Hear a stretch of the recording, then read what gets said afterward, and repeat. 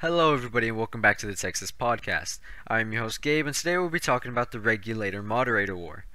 The 1839 through 1844 Regulator-Moderator War, or the Shelby County War, was a 19th century feud in East Texas during the Republic of Texas, years between rival factions. The war started out as a dispute of land ownership before becoming a violent conflict for control of the local economy. Soon raids, livestock thievery, and murders erupted in the region and took the lives of over 40 men. The United States and Spain ignored a strip of land between Spanish Texas and the Louisiana Territory, because they were unable to agree on the boundary and did not want to go to war over it. The area, known as the Sabine Free State or the Neutral Ground, developed into a lawless patch that neither country controlled. The lawlessness spilled over into the adjacent portion of East Texas, still under Spanish control. Even after Spain and the United States signed the Adamonis Treaty in 1819, and Mexico gained its independence in 1821, little changed in regards to the region. After Texas won its independence from Mexico, the land remained wild and lawless.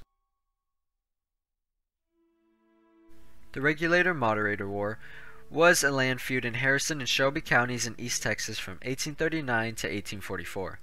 The feud eventually involved Nacogdoches, San Augustine, and other East Texas counties. The main leaders were Charles W. Jackson and Charles W. Moorman for the Regulators, and Edward Merchant, John M. Bradley, and James J. Cravens for the Moderators.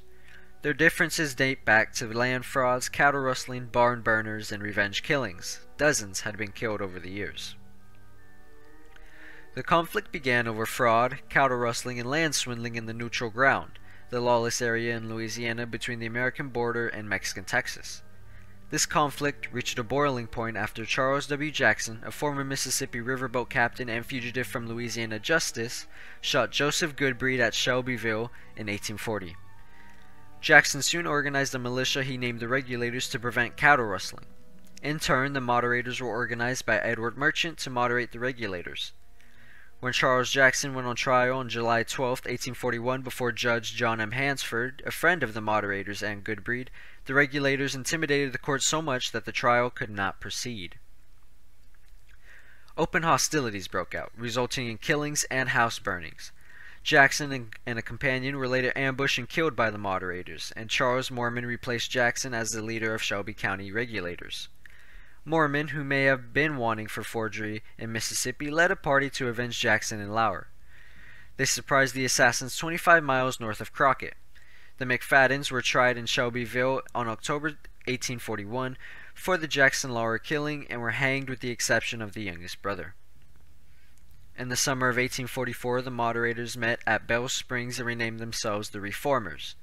They excluded Bradley and elected James J. Cravens as their leader. They determined to occupy Shelbyville. The Republic of Texas President Sam Houston grew tired of the lawless fighting and attempted to settle the matter.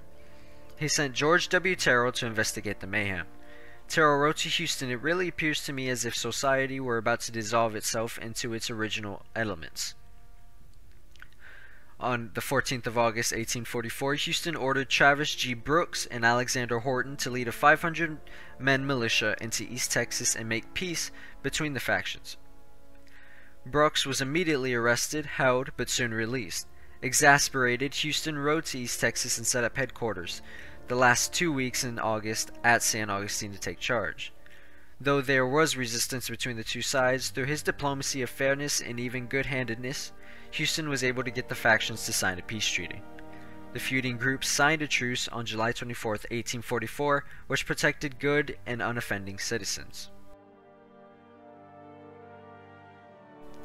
Texas history stated that the feud officially ended in the year 1844 after the leaders were captured by the Texas government, but many more acts of violence and killings between the two factions continued for several years.